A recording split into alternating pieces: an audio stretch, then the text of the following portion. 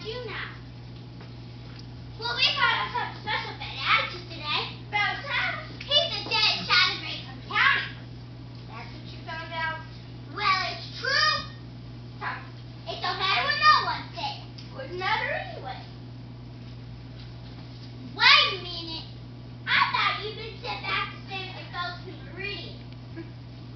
I was. Then how in the Sand Hill did you... You see, you're all muffed and dusty. Of course I am. I have a new father. He don't like me.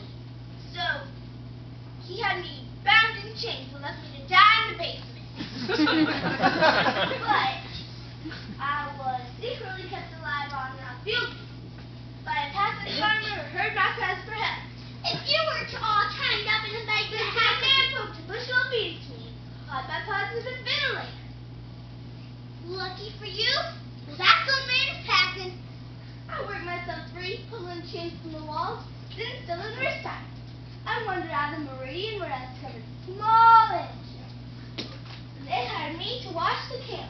Well, how'd you get about washing the camel? I traveled all over with that ship. Everywhere. So suddenly, my sense of direction told me I was just across the river from Macon. What I did then. How'd you get here, Dill? Hey, Jim. Jim, what did you do to I wasn't speaking to Dill.